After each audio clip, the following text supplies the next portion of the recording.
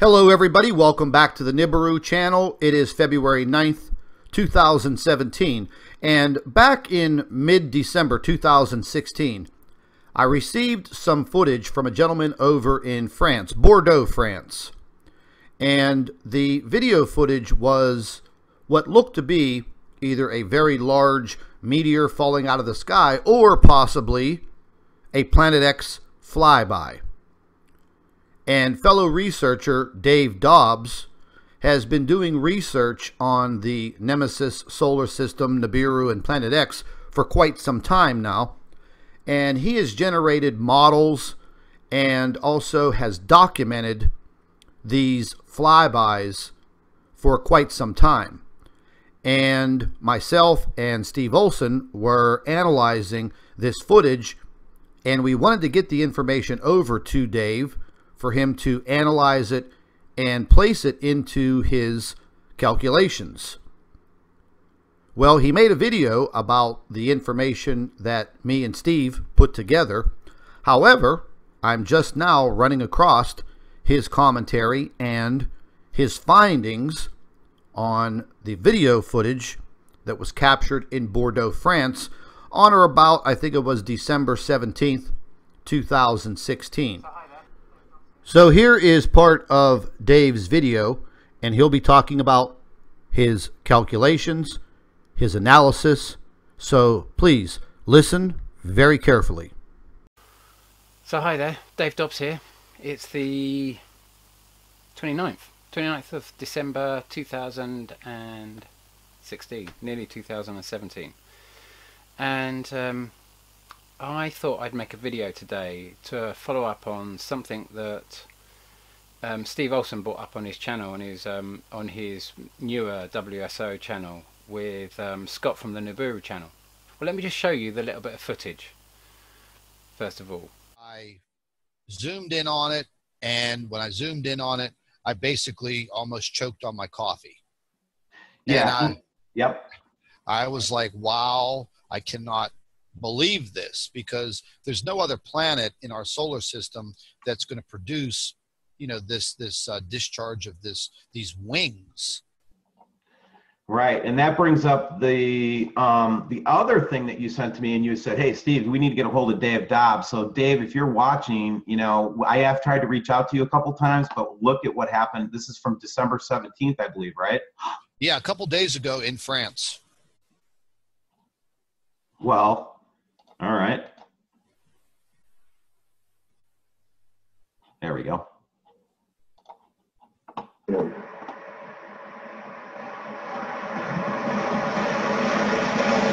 And I think, if I'm not mistaken, that this fits with Dave's analysis of this, and that's what we're going to try to get Dave on. And I'll have you on the show too, Scott, so you can ask him questions. But what do you think of this, man? Yeah, I mean, this was I got this from one of my subscribers in France. What I'm actually finding out is there is some censorship going on in France. Okay, so thank you for first of all, Steve and Scott. Thank you for both inviting me in to comment on this. Excuse me, making my own video. I'd love you to put it up with some of your stuff as well, because it very much follows on with obviously this whole research. And Steve, I've got to be honest with you, this doesn't fit into my timeline. It doesn't fit in, and it doesn't make sense with the current timeline, and therefore we have to start making calculations as to what that is. And you've seen me continuously bring up these twin tail sort of flybys. And you know, in the later videos when I first brought them up, I only really show short shots of it, because you can imagine most of my subscribers and people who are following what I'm saying have seen it so too many times. They don't want to be taken through each very long sighting, and that's the characteristic of these sightings, is that they occur for a very long time. They stay in a very they sometimes move backwards, they sometimes move sideways, they sometimes they stay in the sky far longer than a jet chemtrail or contrail, contrail, whatever they're called. But that this characteristic is it's a Nibiru characteristic, except that Nibiru, by my maths, can't be there because we've already seen it. You know, we saw it heading back towards the sun direction on the 22nd of September. It's not making sense unless we start to consider there really is another twin-tailed object up there. And we've got a big problem here because, you know, as you said, Scott, there can't be another twin tail object. But I've got two testimonies of two video testimonies of another flyby with two what looked like Nibirus, two twin tail objects going exactly the same direction, running exactly parallel with each other. Jeff P brought this up recently as well and said, you know, what about these? What, you know, we have these two distinct sightings. So we know there is another. We know there's several objects orbiting this dwarf planet. Several celestial bodies. I'm not too sure how many exactly. I've heard lots of different sort of accounts. But you know, I like to have documented testimony, and that's why these flybys are so important to me, because they're real flybys that are coming in from a variety of sources, and each one independent. I can't imagine all of these people coming out and getting together and saying, let's all post these independently. You know, I found that timeline by, you know, I didn't have the exact 200 days, or maybe I had one 200-day, you know, interval between two timelines, but I had to basically work it out, and then I had to spend literally probably the best part of really months digging through YouTube trying to find them out as I started working out the timeline. You know, I had to start finding those various flybys, and sometimes I got the dates wrong, and then we had to source out where and when they were originally posted, because sometimes people post flybys of planets and they don't give a time, a date, a place, and they're so important when you post a video, because you can just add so much confusion to you can just water down the mix and throw confusion out. So it takes not just finding a finding, but actually knowing that it's a legitimate, knowing that the time and the place and the date are legitimate. And so we've got a problem with this date. That you've seen all the other timelines that I've put together, they were on the 200-day timeline. Okay, and then we had Becky Lewis's footage, which was on the 28th of March 2015. Now I predicted that Nibiru, in previous videos, I predicted that Nibiru would pass Earth on the 22nd of December. And obviously I've talked about this. I'm not going to go into too much detail on any of these, because obviously those who watch my channel know all about it, but obviously more people are coming on board with this all the time, so I have to kind of regurgitate everything as we're going along. And it's very important this, because this footage on the 28th of March 2015, I made a video literally a day before that saying we are coming to the 100-day point in this cycle, like a half point after that sighting on the 22nd of December 2015 that I predicted would come in, and then it came in. You know, at the time I thought, oh, what had I done? But then it passed. We had two corroborating testimonies saying it passed. So when I put that together, I realised that at that point, when we you know, I didn't know we were going to see it then. I was understanding that this would be the half point in the cycle. But then we had this footage from Becky Lewis, and we suddenly saw it, and she literally made it the day after. And when she made it, she was like, oh my God, Dave Dobbs, he'd said that we were exactly at the half point. So she posted the video. It's an incredible piece of footage. And then we realised that I'd actually, in my earlier videos, I'd said that the you know, I predicted the next passage, all the next passages. You know, it was around about the 23rd of June, I think. I can't remember exactly. And then it was going to be the 15th, the 25th of. It was going to be the 25th of January 2017. And I'd minus 50 days from that cycle, because up until that Becky Lewis footage on the 28th of March, the 100-day point, half point in the cycle, I'd never imagined that it was at, if you like, a right angle. It was being seen at a right angle to the sun from our perspective each time. So because of that, I deducted exactly 50 days from the 25th of January 2017. I had no other choice, because we'd only ever had one cycle, one point in the cycle up until then, as it had gone over the sun. So then my only logical conclusion was to deduct 50 days to bring it to a quarter cycle. The only point it could, if it was going to affect Earth, the closest point would be 50 days before the furthest point away from the sun in the cycle. Except that you'd have to understand, this whole system, for this to happen, would have been having to leave the sun and being on its exit trajectory. Excuse me. So when we saw this 100-day point, it was just like, oh my god, that means that it's finally moved away from the sun. It's close. It's sort of closest point to the sun, which means we're seeing both sides of it. And but then we knew it was beginning, absolutely, without any doubt. It was not still going round. It was actually leaving the sun. So we knew it was on its way out. It was just that, where was the exit point?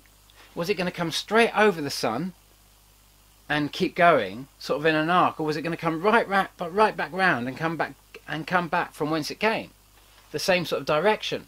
You know, I have no idea. You know, we can all have our different theories and that sort of stuff, but you know, we've got to understand that obviously there's higher bodies, higher intelligence in our own world that understands more about this than I do, that is not telling us. And because maybe it doesn't want us to be too scared, maybe it just doesn't know how to deal with it, maybe it just doesn't really know which side of the fence it's on in all of this, that it's so confused by all the data, it just doesn't know. It's piggy in the middle of just too much, that it hasn't actually got any answers right now. It's just how to deal with the most impossible thing to even believe. And when you do see it, you just can't believe it. It's just overwhelming. And so we come to this footage that you've sent me, Scott, via, or you know, Scott and Steve, you know, you've sent me this footage. Like I say, it doesn't really fit in, or maybe it does, and the 50-day thing is correct, but if that's the case, that's not making any sense to me, because I'm not seeing. You can see just by looking at that footage of the twin tail. So that was on December the 17th, that twin tail. And then we have this footage after, on the 20th, that I'm assuming it's on the 20th, the morning of the 20th, I'm assuming, where you have this red orb and this what looks like a twin tail again. So we have these two corroborating testimonies of two twin tails, one on the 28th of March 2015 and one on the 28th of February 2013. And what's interesting here is that they're both on the same day. So I know that doesn't seem significant in any real way, because there's such a big gap between the two, but sometimes the most simplest things are staring us in the face. And I didn't notice this until after, you know. So, you know, very much in this practice, the reason I work with these twin tails is because there's so much data here. There's so much mind-blowing data that's coming in, just like the wave that's coming in at the moment, and all these kind of like all this helium that's coming in, and this atomic evidence of a collapsed dwarf planet. You know, something that's gone from the process of fusing hydrogen into helium, and then it's collapsing down more from there, I guess, into more denser material. So it's a very, very old grandfather son maybe that's why it has a slightly, it's abundant with a different type of helium apparently. But you know, I'm no kind of like I'm no chemist or anything like that really. You know, I have my own little area. I'm a writer, you know. But so I research information, and there's lots of information about this, and I'd really advise anyone who's trying to understand this to because there's a lot of great minds looking into this. BP Earthwatch is just, you know, his channel absolutely absolutely amazing, really amazing research. Whether he's right, you know, I don't think he's trying to be right. I think he's just trying to gather as much information as possible and open our heads to sort of like trying to understand this a bit better. And so this is new to all of us. You know, most of us can't believe what's happening at the moment. What to say about it? But anyway, we've got two corroborating testimonies here. The other one, like I say, on the 28th of March 2001, on the 28th of March 2015, and one on the 28th February 2013. And so I started running calculations with all of these dates, because there's some other dates that are not fitting in, and I started realizing that I started playing with this month cycle. So then we take the sighting on the 22nd of September 2016. This didn't fit quite with the timeline either. This was, you know, I'd expect the timeline, just to go over the date calculator here, I'd expect that I was expecting on my timeline around about the 17th of October as the half point cycle, and the 22nd of September 2016 of that flyby posted here. That threw a spanner in the works for me. That really did as well, because we have to follow. If we really find a pattern and we've got enough flybys to actually to make this work, so we're not just kind of like, we're not just playing with the numbers. We've got 7, 8, 9, whatever it is, flybys. You know, all of, and really very close to 200 days apart, and that's just too much data to ignore. So. And we've got, like I say, we've got two sightings with two twin tail objects. In both pictures, they're both parallel, and they're a couple of years apart. So I'm starting to put it together that we've got another object. If I put all those dates into a calculator, into a date calculator. Okay, so that means we've got two corroborating testimonies of two twin tail objects, and we've worked out one of them. We've worked out the one that has the 200-day timeline, and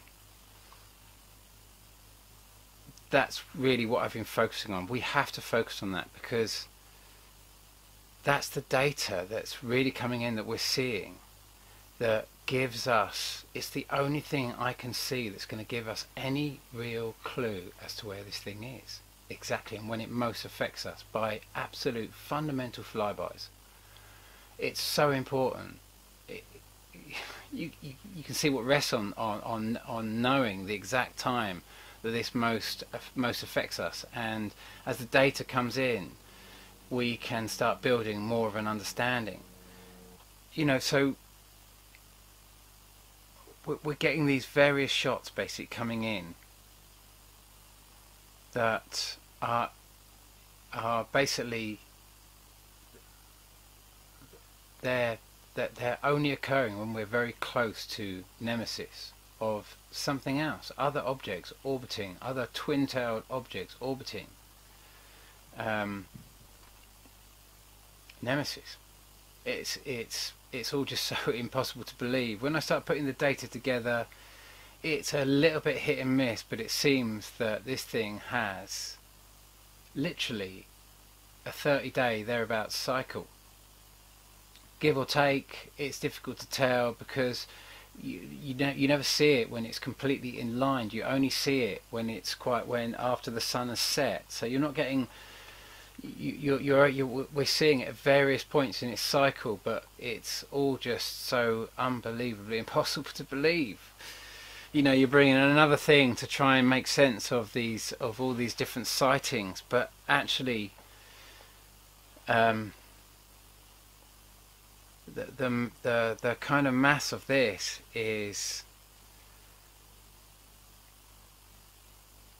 it kind of all falls on the 25th of, in my mind it's confusing, the data, but we're finding patterns where we can start filling in the gaps, and I'm still limited. You know that we've had this shot that I took on the 2nd of December, and now Dill Martin has put up a shot on the that was filmed on the 25th, which I believe the same thing. We watched this object. I saw this object in the northern hemisphere, and that was the picture I caught on the 2nd of December this year, and it's just reappearing now. To me, it's the same thing. It's going round and round, and so it's really confusing all our heads now. That shot on the 22nd of September this year. This shot looks very similar to the shot that you caught on the 17th of December, or you're showing on the 17th of December, Scott. It's looking like this was the first time that we've ever been really that close to that second object, which gives you an idea of how close we are to Nemesis right now. We're literally, you know, like I say, if Nemesis was going to affect us, it would be affecting us massively now. And I'm of a mind something has to be protecting us now. Well, I'm told, you know, the space I go to when I do my process, I'm told that we're being very protected now, and so we are now in we're in a place where only time will tell. But by my maths, we should be having, you know, the object that you caught. Well, I believe BP BP Earthwatch posted it originally, and you posted it in on your channel, Steve. This shot here, I believe you posted it on the 22nd of December, Steve. I mean, that's where I'm expecting the Nibiru to be right now, right there, with a tail trailing behind it. And it reflects light, and the reason it reflects light is as impossible to believe as Nibiru itself, because I'm suggesting there's a massive shield up there which is collecting all this solar energy and is utilizing this energy to create a shield that's protecting us, to divert gravitational energy so we don't get sucked in by this this massive giant celestial body. And also to somehow use some kind of screen projection which is blinding us from so much, but we're just it's getting very close to us now, because all of this system is getting very close to us now, and so it reflects light back at this thing coming towards us. That's why we can see it. Even the fact that we can see it, have you ever seen, you know, there's so much stuff that is happening now which is quite beyond belief. So that's where I'm imagining it is at the moment. It's appearing very close to the sun. It's actually all occurring between Earth and the sun, but it's appearing above the sun because it's cutting across the line of the sun as we see it, and that's what I believe it's going to do. And it's going to get, you know, my timeline may be incorrect, but I'm just trying to run it on the basic maths of all the other sightings, so we can be logical and sensible and number crunch it. But you know, like I say, I was wrong last year. You know, okay, I predicted the timeline, but I thought it was going to be a lot closer. And you know, there's a lot of respectable people in this like Nibiru field that think that, like I say, that this thing is inbound and it's beyond Earth at the moment and it's heading in. and I just haven't worked out a model for that in all the sightings, especially all the sightings that Chris Potter put up in the early days, and yourself, Steve, and of so many sightings close to the sun. You know, Chris Potter just showed me endless images, endless amazing images, and he was as mesmerized by them as we all were. They were just mind blowing. They were just mind blowing. And so I have to believe that this thing has been in between, closer to the sun for the last several years. I can't get around that, and that now we're finally seeing this thing popping into our night sky. And you remember that the incredible footage of Matthew Rogers? I think it was on the 15th of August. If it's not up at the date, I'm correct, but that was about the time that I was expecting this whole system to be seen in the night sky, but not actually right in our night sky, just when the sun sets. After the sun sets, we get that little passage like we do with Venus. It never goes over us. We only see it we see it in the night sky way before it comes into transit. We see it as it approaches us, and it becomes a kind of like evening star, and then we see it as it leaves, it goes underneath Earth, doesn't go over the top into a night sky, and we see it as it quite a considerable time after it's left its transit, and it's heading out when it becomes our morning star. Hopefully I might have those the wrong way around, but I think you get my gist. And I knew that as we approached the Nemesis system, we would get that shot. I was calculating that we would get that shot because it hadn't passed. We hadn't had a pass, the close passage in June, July. You know, I knew that was the next point in the 200-day cycle, in the full cycle point, but I didn't know if that was the exit. If that was the exit location, or whether Nemesis was going all the way around the sun and back out, like I say, from whence it came. So there's been so much unknown data, we can just calculate it. But with all the sightings, especially with the helium now and everything else like that, how much data do you need? All the earthquakes, the volcanoes, the sinkholes, the whole shaboodle is absolutely happening now. And Dave is absolutely correct. Everything is occurring now.